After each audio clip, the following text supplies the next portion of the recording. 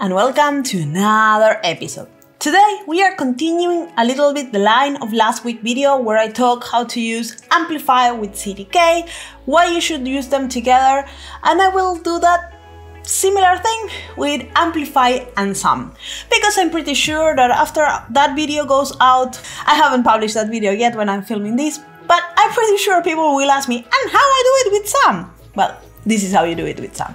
If you don't know why to use SAM and Amplify together, you can watch that video on Amplify and CDK. The principles are the same.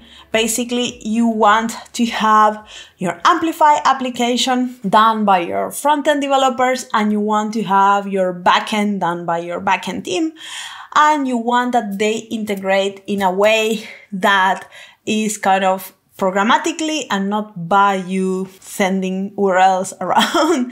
So in this video, I will show you how to do that. So let's go directly to the code. This is a short intro because I have introed in the other video, so go and watch that one. I have this app that I created in the previous video as well. This is a basically Create React app with the app.js change. Well, the code is in the link in the description box. And here we have an app that has one button that calls a Lambda function. Nothing rocket science. And this Lambda function is just getting the link for the Lambda function from an environmental variable. And then the interesting thing this web application has is this Amplify YAML file where we have all the script for building this application. So that's kind of the only interesting thing, the only weird thing my frontend has is this build script for Amplify. There we will define the environmental variables that needs to hook from the backend to the frontend. So this application I already push it to Git, imagining I have my client team working on it, and it's there on GitHub. That's kind of it. So it's there. So now let's go and do the backend. So now I have this application on GitHub and it's ready. Imagine that the frontend team is working on it. One other thing that you want is to have your Github token. So I have shown you also in the video on the CDK and Amplify how to get this token. Is a token that you need in order to be able to deploy and do things from GitHub. So the GitHub token is something part of the developer settings. Go and get it and put it in your secret manager. So there it is with the name GitHub token or the name you like. But if you change the name, then the code you get from GitHub might fail. So good. Now we are ready to go to make the backend application. So I will make a new directory called make-dir amplify SAM infra, and here I will put my SAM application. I get into that, open it in Visual Studio Code as always, and create a template YAML. For the first part, we only need a template YAML because we will not have any Lambda function. I want just to show you how you can define an Amplify application using kind of CloudFormation notation, basically, because there is no shorthand syntax for Amplify and SAM. So this is a resource from CloudFormation. Because I want this to be for you that you can download and very dynamic, I will create a parameter that you will need to kind of put when you are deploying this application, the GitHub repository, that is the URL to the GitHub repository that has your web application, so the one I show you. And there I will start defining the first resource, that is the Amplify application. And here is very similar to the CDK version. We have the name of the application. This is what you will see in the Amplify console. We have the repository. This is a reference to the parameter. We have the access token. This is a reference to the secret manager GitHub token that we have in our secret manager. So this is how you integrate SAM with secret manager. And then we have a role that we are going to define in a second. Here is our role. You can copy paste it. It's basically getting the permissions needed for doing what we are going to do.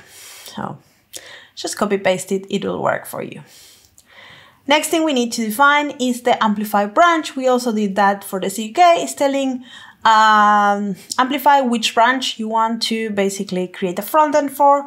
You can have multiple if you need different stages in your Amplify application. So in this case, we only have main, so we are going to just go with that.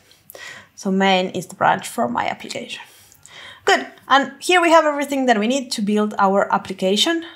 So we can do some deploy that's just guided and deploy this. This should create our SAM application, and you need just to put the different parameters into the SAM configuration and the GitHub repository, don't forget that one. And then I will fast forward until this is done, and I see you in the other side. So when this is completed, we go to the console. We can see the CloudFormation there. We go to the stack that we just deployed. We open the resource tab, and there we can see that an Amplify application has been created, the role and branch and everything. Good job. So now we go to Amplify, we should see this application there. It should be the last one. So we can see it there, the SAM demo app. And we can see that the frontend is in the queue to be deployed. So we just click there and we wait for the deployment to happen. This will be using the Amplify YAML that we have put in our frontend. There is also a way that we can add that Amplify YAML information embedded in our SAM template. I prefer to put it in the frontend. So then we can have it simpler. So this is something, if you have multiple frontends like iOS, Android, or something like that, then you don't need to have these kind of very specific things inside your application. So let's fast forward until this is deployed. And when this is deployed, then the link that is in that screen will be available for us, so we can click on it and we can see that our application is deployed. Don't click there, don't click in that button, it's not working yet, we don't have a Lambda function. So let's go and build a Lambda function so we can try that button. So I will be building a Lambda function with an API gateway, and no rocket science there, it's a function that it has an API gateway with CORS enabled like we did with CDK. It's a Node 14 function, my first Node 14 function with SAM, yeah! I think they added like a few days ago, the support for that in SAM. And then we have the trigger that is an API gateway, path hello, method get, nothing weird. And then we will basically put the output so we can verify that the URL that we are calling is correct.